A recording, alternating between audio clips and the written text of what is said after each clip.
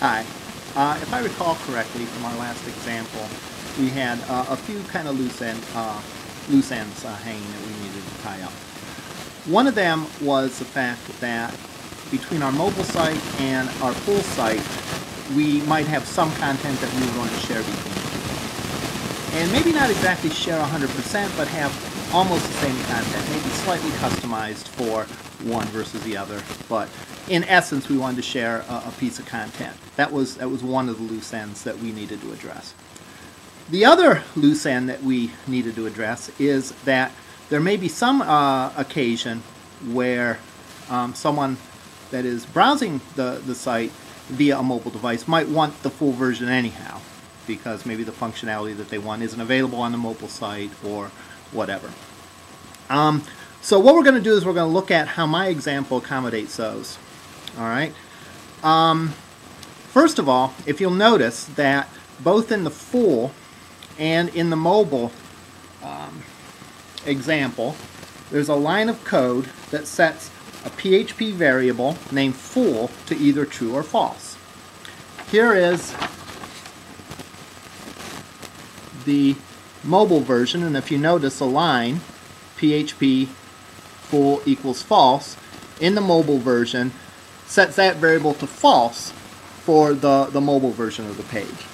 In the desktop version, that same variable is set to true. Alright, we're going to use that variable in a minute to sort of do a little bit of customization with some shared content. Alright, so as far as sharing content between the mobile and the desktop version, one idea that is very useful in PHP is the idea of an include file.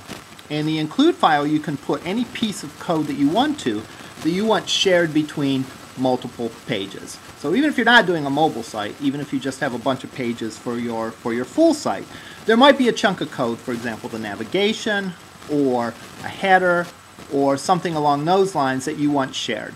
And the way that you use include files is like this. You put in your code the word include, alright, followed by the name of the file. You can download this code, by the way. I just wanted to point out exactly where it is in it, so I would encourage you to download the code. But again, you can see through here the last couple lines where it says PHP include. That's bringing in the contents of another file, and it's just like it copies and pastes it in there. So if we were to look at the two include files that we have, I had one called full and one called full only and one called common code or something like that. I'm only going to show one of them. This is the include file for the common code. Alright, and in an include file you can put any kind of code that can be on a PHP page. That is, you can put HTML, you can put JavaScript, you can put PHP. In this particular case, I have this chunk of common code that has content common to both the mobile and the full version. And it's mainly HTML. But if you notice, smack dab in the middle of it, I have an if statement that tests that variable full. And it tests and it determines whether it's true or false. If it's true, that variable full is true, it means that we're on the full site. If the variable is set to false, it means we're not on the full site, we're on the mobile site. So in this particular case, I have this piece of common content that's shared between the full and the mobile site, but I have one piece of that content, the image, in the middle, that does not appear on the mobile site. It only appears on the full site. So we can use include files to take a common piece of code and put it between our mobile and full version of the site. And then through if statements, we can even customize it a little bit for either the full or for the mobile.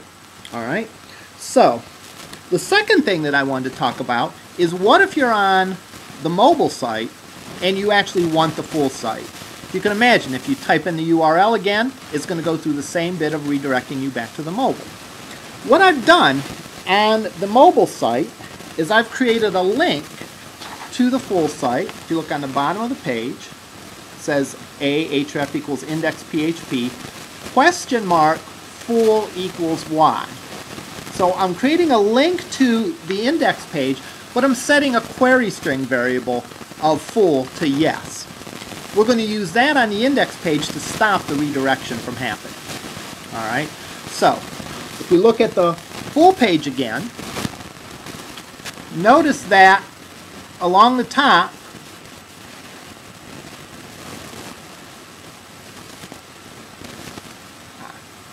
right after the big giant if statement, there is an if is set $_get full equals false. What we're doing there is we're looking for the presence of that query string variable of full.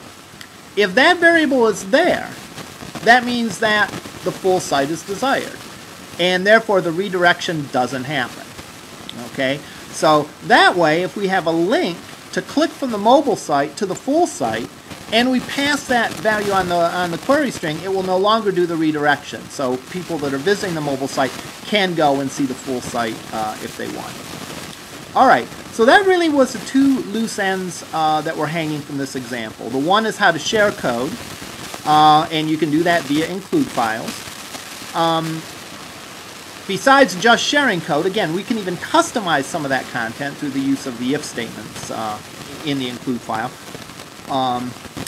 And then how to allow the mobile site to be able to view the full site if that's what the user chooses. And what we can do is we can pass something on the query string to indicate that a visitor of the mobile site wants to see the full version.